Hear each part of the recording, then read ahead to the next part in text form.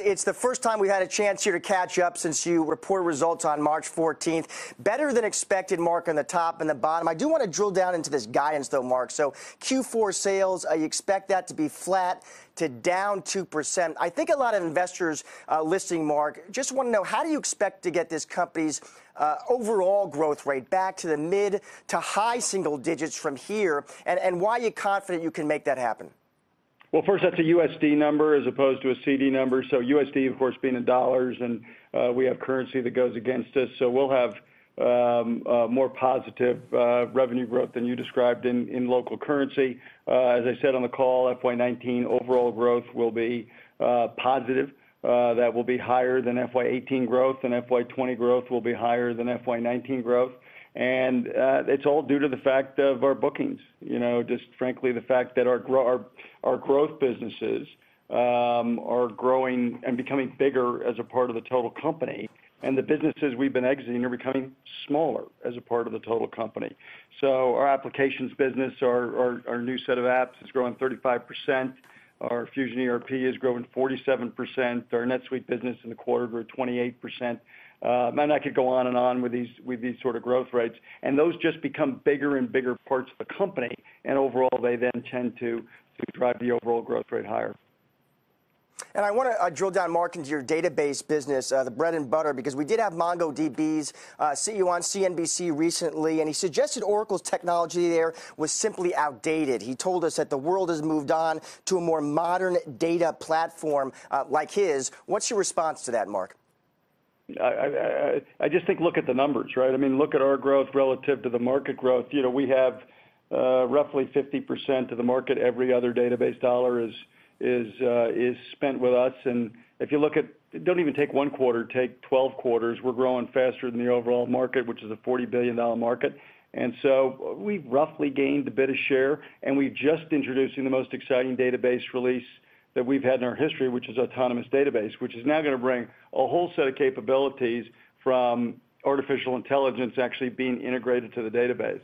So from a feature set perspective, whatever this guy is you're talking about was saying, this is, I don't know, 15 years, 20 years ahead of sort of that technology. So, again, I just think the best thing you can do when you get comments like that is just look at the numbers and look at the facts and see what they're telling you. And they tell you we're growing faster than the market and gaining share. And I predict for you, Josh, by the way, it's going to accelerate with Autonomous DB.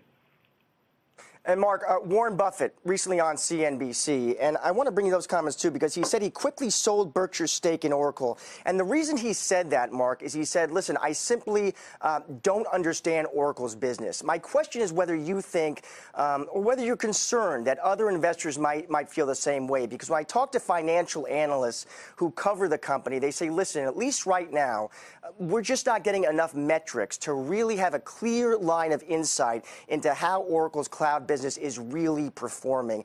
How do you think about that? Well, I think, again, we're trying to give metrics that align to our strategy. So as a result, when you look at how we report, for example, our license business, which is now a license you can bring to the cloud or to work in your data center, traditional, if you will, on-premise, we now report that as a separate line, and we did that because much of our currencies that when you buy a license, you can use that in the cloud or any way you'd like. And so we're trying to report in a consistent way that we think gives investors transparency to what we're really working on.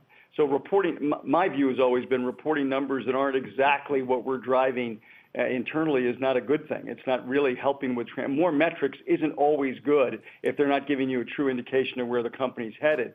So we report in the context that we do, trying to give just as much clarity and alignment to our strategy. So it isn't really, Josh, about reporting for us. It's about the alignment of the reporting to our strategy overall, and we think that's what we've done with our reporting over the last year. I want to switch gears a bit here, Mark, because you're also focused on capital return, right? You bought back another $10 billion in the quarter. It is occurring, though, against this backdrop where we know there's this arms race in tech. You have companies out there, rivals out there, they're going out, they're making meaningful acquisitions. So why not spend more money on M&A, Mark? Go out there, roll up some real companies. Is there a reason you're not more active in M&A? Well, I think overall we're not capital constrained. Let me start with that. So it isn't a choice where you're saying, hey, do this versus that. We could, do more of each. We're certainly investing. We're in the process of rolling out more data centers than we've ever rolled out in our history as we speak. Now, the ability for us, we've actually reduced the cost of rolling out those data centers, so it doesn't really affect our CapEx, meaning there really is no CapEx increase. Our stock, on the other hand, is a very attractive buy at this price. And so we continue to be clear that we're going to invest as we think appropriate at certain prices, and this is sort of one of them. You saw us simultaneously increase the dividend, and we did that simultaneously with the buyback. If we saw an M&A target, and Josh, it's always a lot easier to talk about M&A in the generic sense of would you go buy somebody, but in the end you have to find a specific target that makes sense strategically to go buy. And so I would not rule out that we would buy somebody, but it has to be somebody that fits in the context of what we're doing. We spent multiple years here, and we're just about to flip the switch to now driving to increased organic growth based on the changes we've made in evolving our portfolio.